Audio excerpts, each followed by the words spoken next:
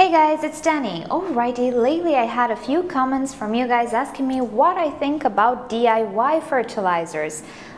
This is a topic that I've seen some videos about, but many years ago. If the trend has resurfaced, I'm not entirely sure. It might have.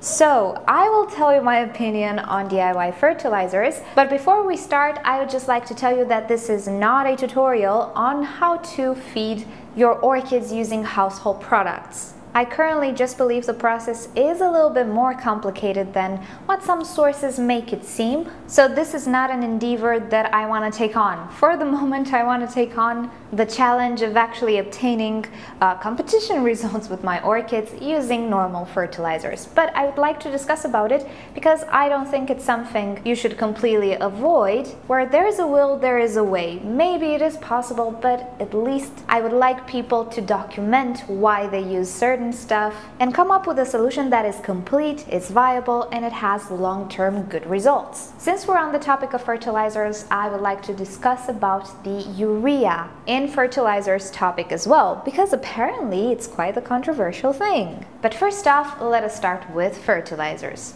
So first off, the reason why I don't personally use do-it-yourself fertilizers, nor am I really inclined to follow a certain DIY fertilizer scheme, is because I simply believe it's incomplete. If we take a look at a fertilizer label, we can see all sorts of minerals, macro elements and micro elements that are added to that fertilizer. And actually all of them have their purpose. If you take the time to research each component and how it can actually help a plant, what its role is, you'll discover that pretty much all of them have uses. Without some nutrients, photosynthesis is impossible because they form chlorophyll, such as nitrogen and magnesium. But other ingredients are just as important. Maybe they are not actively involved in photosynthesis, but they might be involved in cellular formation and structure. Also, they can regulate breathing. All of these things that those components do for an orchid result in a flourishing orchid, a strong orchid with a strong immune system that works normally and is utilizing its resources in an efficient way. So the question here is not whether we need to feed orchids, but how do we feed them? Now, the problem that I have with DIY fertilizers is that there is no way to measure or know the quantities of these substances in that particular DIY solution. As far as I read in the comments, the rice water thing is the most popular one. And I did a little bit of research. All I can see is that rice water can be used in various ways, including in beauty products, because it contains vitamins, minerals, and all sorts of beneficial things. Yes, but I am interested to know what minerals, in what quantities. They might be too little for orchids, they might be incomplete. And about that, I am pretty sure. Or they might actually be excessive, and that's not good either. And the problem with this incomplete scheme of fertilizer is that it has long-term effects. And especially with orchids, you will never see deficiencies overnight, not even after a year. Maybe after 2 years or so, you'll start to see the problems. And sometimes you might not even notice the problems, because many of us keep believing that we can never achieve with our orchids what nurseries achieve, which is totally not true. We absolutely can, because nurseries are not these extraterrestrial entities. They're not magicians. If they can do it, maybe we can do it as well, at least come close to it. So the fact that an orchid produces 3 blooms this year might not be because you don't have a greenhouse. And especially with the most common orchids that can tolerate a wide range of environments, chances are it has to do with the food. So actually, I personally don't have anything against DIY fertilizers. My only problem is that I just believe they are incomplete. I believe that people don't go deep enough into the subject. And even if some solutions do provide some things, they can totally forget other important nutrients. Rice water can indeed contain some minerals, maybe calcium, maybe nitrogen. But does it contain iron, boron, or manganese? Well, these are questions that I have, and until they are answered, I will consider DIY methods incomplete. Now, of course, rice water is not the only way to DIY a fertilizer. Using crushed eggshells does indeed provide some calcium. How much does it provide? Well, that's a little harder to measure. And I believe a DIY fertilizer should contain various sources of nourishment. And to do that, we first must think, what product can give me what nutrient, and then try to make a sort of combination.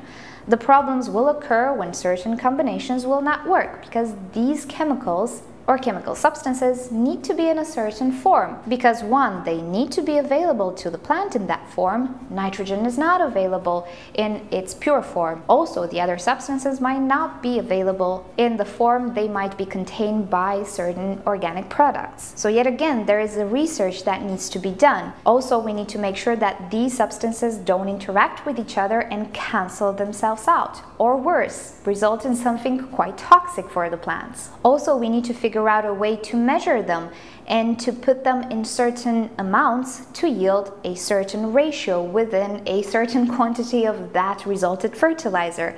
And if I sound complicated, sorry, but I just find it to be a little complicated. I don't think plant nutrition is an easy subject as it is, particularly if we're not very well versed in chemistry or biology. And so a simple solution as crushed eggshells and some rice water simply doesn't sound right to me. And as I was saying, the bad part is you will not see effects overnight or after 1 year. You will see them in time, and you will also see them progressively. You might observe them when it's already a little bit too late. So bottom line, I can see the appeal. It sounds so easy. Let's use the rice water that we throw away. It's beneficial. Or let's use the crushed eggshells that we throw away. Again, it's a resource that it's available, it's cheap.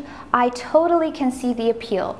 But I seriously doubt it will have sustainable long-term results. Or if it does have some results, I really don't think it's the full potential. And in this case, maybe it just depends on what you want and what your expectations might be. But as I was saying, simply because I find it too complicated and I would not put my time in investigating and experimenting with this doesn't mean you shouldn't either. If you are passionate about the subject, then by all means you should do experiments, you should test out, but I don't think you should fall in the trap of just watching a video, somebody tells you something, and you will take it as a fact. It's always good to investigate a little bit, and I think the start for this experiment or this endeavor is to research what all of these components can do for an orchid, and then start to research how they naturally occur in nature. Maybe you can mimic some phenomena. And for example, in gardening, this works very well with composting, but we cannot really do compost in our home. Also, our orchids are not terrestrial, they're epiphytic, and that poses some challenges. But at least it's a startup, and I think it's a better way to start investigating and researching, because it will simply be the proper way. Not just reading an article in a magazine that says this is good for orchids, then it must be true. That rarely kind of works. And in the end, sadly, you can end up with something you truly don't want, such as bioload. Because apart from what orchids need, you kind of need to think about the environment in which the orchids grow. Let's say they grow in your house, things are pretty sterile in comparison to nature, in comparison to a garden even. So there are quite a few things to take into account, but if you want to tackle the subject, I think you definitely should. Alrighty, now regarding the second part of the discussion, urea-based or urea-free fertilizers. And this is something I kind of had an opinion in the past as well, due to my experience with aquatic plants. So in the past, I did stand by my opinion that urea-containing fertilizers are not so good for orchids. And of course, this was supported by some other opinions or articles or even studies that linked certain diseases in Phalaenopsis to urea. However, lately, this subject has taken an unexpected turn. There are some sources which suggest that at least Phalaenopsis orchids can actually absorb urea as it is through their root system. And I will link you down below to such articles. Now, it's not something uncommon for scientists or people in the field to change their minds due to the research or experiments and so on. As far as I'm reading now, it is still pretty much a sensitive subject. The people responsible for these experiments cannot really agree. And also, they cannot agree that all orchids are capable of absorbing urea as it is. Sadly though, yet again, we need to refer to long term, and in our case, maybe effects will be visible not after a year or two, but maybe 10.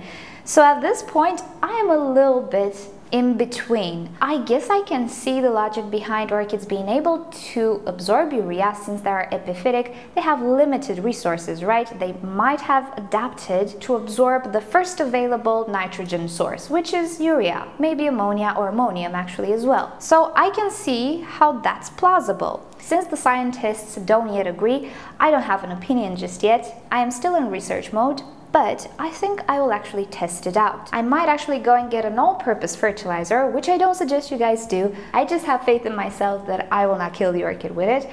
Use it at lower dosages, one that has a urea content. And maybe I can do a sort of a comparison with the other orchids that I have. Probably, oh yes, I see them in the distance. The Phalaenopsis are already eager to try out and to be part of this experiment.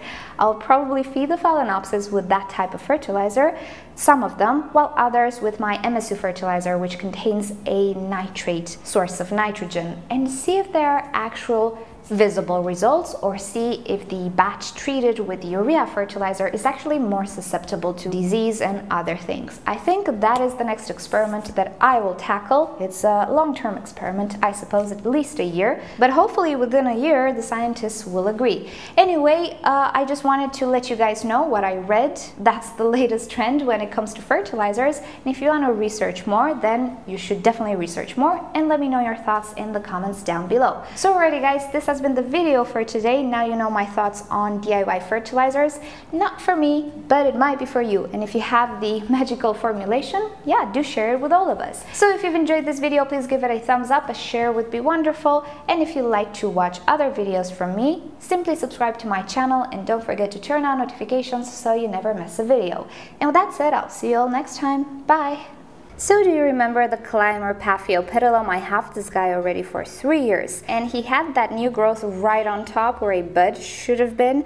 Well, it is producing what I think now is something else than a leaf. I'm not entirely sure. It does look like a bud, doesn't it? So fingers crossed it is a bud, and also fingers crossed if it's not another leaf, it's not gonna be a sort of a keiki. It's actually a new growth, because I know this guy is prone to do that. He didn't do it lately, but you never know.